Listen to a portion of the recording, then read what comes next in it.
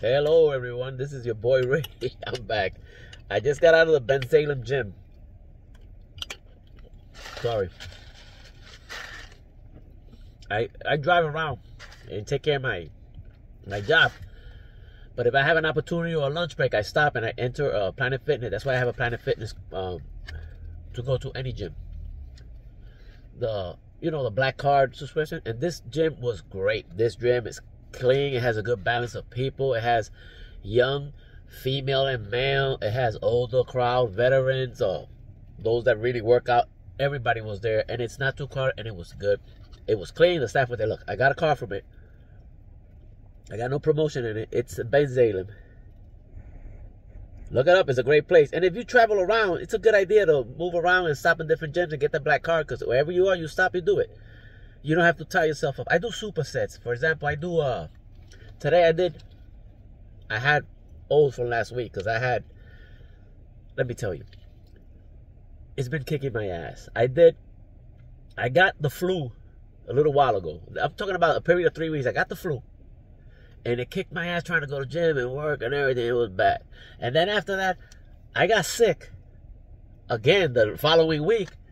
I never get sick, but it was a roll. I got sick again the following week. And then I got better. It was hurting. It wasn't easy. My wife got sick too. She tested herself and she said it came out positive COVID. So we're not sure if we had COVID or not, but it hurt us good. And then I went to Veterans to do my regular checkups in PA. I love them. My doctor, Dr. Beverla, I love you. She wants to make me nuclear. She'll prepare everything about me. She's the best of the best. I'm expecting her call today too. She calls me, yeah. She did some blood tests, and I'm not sure it's going to come out any good, but I'm expecting her call with the results to see if I have to change anything. She'll send me the medication over the mail, but she'll explain it to me over the phone, and she'll also send me a message. I love Veterans Hospital in Philadelphia. Michael J. Crescent something hospital. Okay. And then they gave me, she suggested a shingle shot to prevent this. Is my father-in-law had it a little while ago, and I saw how it messed him up. I said, you know what, let me get it. And I got it. Oh, God. Fever for 2 days in a row, trying to lift weights. Now is when I'm back again. And I'm not totally, because you can hear the nose. You can, and the raspiness, whatever you call it. So I went to the gym, I did my legs, and I did my shoulders. I normally do, one day I do arms, bicep and triceps, and then as a superset, I interchange them, and then I follow up that same day with legs and shoulders. I couldn't last week because they hurt me real bad. Last Friday, today is Monday. So today I finished it up with legs and shoulders. Not more than 30 minutes, because I do a superset. I do it real quick, real fast. Superset. You there's no time to lose. I'm not trying to become an Olympic medal competition. I'm just trying to get, some kind of posture, because you feel as you lift weights and you do exercise, your muscles grow, so it pulls back on those. How do you call that? The muscles, it pulls it back and it stretches it, so it gives you a better posture as a man. It gives you this, instead of so just to look better as a man, you need to do some exercise, lift some weight, so the muscles could grow and it pulls up all that flat. Don't try to become an Olympic. It's just something you have to do for life. You have a body, you got to work that baby out no matter what. You don't have to do bunches of it, but you have to do something. Highly suggested.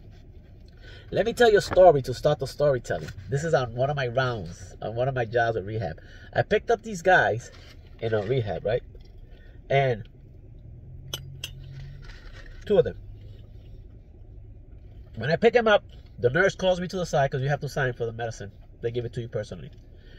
Especially this guy, he has some controlled narcotics. I was transferring him from one center to another one, so I control the medicine completely. The other guy was going from that center home. So I control his medicine, but when I get to his home, I give it to him. When I get to the home of the other guy, which was there's some controlled narcotics, I have to pass it on to the nurse personally. They never touch his hand. Okay? She tells me, be careful with this one. He's a tricky one. He's always got all kinds of tricks. I say, you serious? She said, she's got all kinds of tricks. If he cancels it, because if they cancel the trip, they don't want to go, They're adults. I gotta let them out. But she told me, if you cancel the trip, you do not give him the control medication. No, he does not get nothing. Okay. The minute I get in, they already have a plan. Oh, because we're going to stop and drop the guy that's going home first. No, because he owed me some cigarettes and some stuff, and I want to stop and go inside his house so I can get... I said, no.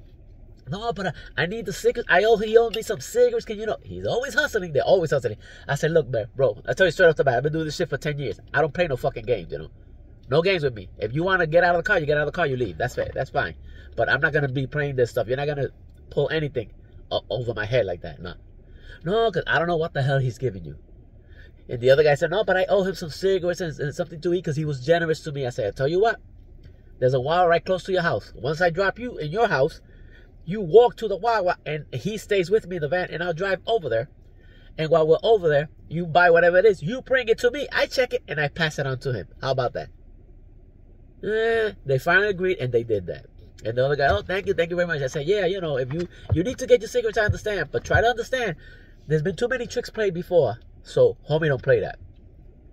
Because it only takes 1 second and you lose it. You lose it. I took this lady, this is this app, I took this lady, older ladies in the 70s. Picked her up late at night when I did nights. She had to go to the bathroom and stop at a Wawa. She said, I had to go to the bathroom. I said, okay. Can I take my purse? I put everything in the trunk. Put my purse, because I have some personal women things in there. Sure, let's be personal women things. She goes to the bathroom in a Wawa. Takes too long. I go in there, I knock on the door, she don't answer. I have the attendant, female, go inside and check. That lady was drunk on the floor with a few bottles. She had a few bottles of vodka in a freaking bag and slamming it. I'm like, what the fuck? She said, what should we do? I said, let me just carry her out and I'll take care of her. They know I'm rehab. I'll take care of her. Just help me with her stuff. And I carried it out and put her in the car drunk. And threw away all her belongings, all her alcohol, and put everything away and took her to the rehab. And I said, from that day on, if a female's going to go to the bathroom, I need some stuff in my purse. You better take that stuff out of your purse. They complain, no, but it's in front of you. I have a wife and a daughter. There's nothing in there you can surprise me with. Nothing. There was a girl that brought some vibrators. Yeah, that's another story. That's another story. She has 7 vibrators. And she said, no, I got to bring my Johnnies. I said, hey, I don't know. Hey, power to you. You can imagine the guy that receives him. When he receives her and has to go through all her stuff and he sees those 7 vibrators, he's going to probably say, fucking Ray, fucking Ray. Anyway, that's the story for now. Enjoy it. Hey, like, subscribe, and share. Because there's other drivers out there who would like to share this. People that are going to retirement. I'm working on retirement. On going to retirement. So we're going to talk about money. We're talking about exercise. We're talking about the job. Make your job yours. Look at me. My wife, I cook for my wife all her meals. I spoil her because she's the best thing ever happened to me. She's bella. But she makes me an oatmeal, a cold oatmeal. I'll tell you someday how she does it. She puts chia seeds in it. Kai seed, I don't know how to pronounce it. It has hold on. It has oatmeal, bananas, raisins, cinnamon, all kinds of juicy fruit flavors, and I enjoy it. She makes it in a little jar at night, and in the morning I just take it, and I take it with me, and I eat it. I carry all my food. I make my job mine. I stop to do my little exercise when I get opportunity, and if I have another chance and I see some of you, I'll stop and I take pictures and do a little video. I enjoy my job. I make any job I do enjoyable. If you can't do that, you have nothing. Don't expect money, because nobody wants to give you freaking money. Enjoy your job. Enjoy the patients. You learn from them. You talk to them. You learn from their experience. You keep yourself out of drugs and alcohol if you just use their experience. If you listen to them and you see the shit they go through, you don't want to go through that too. You have a first-hand knowledge. Experience. That's your therapy. And you share with them. You talk to them. And you have fun. You say stories back and forth. And it's a good thing. You got to be careful with them. Because they can snap very easy. But you also have to be sensitive.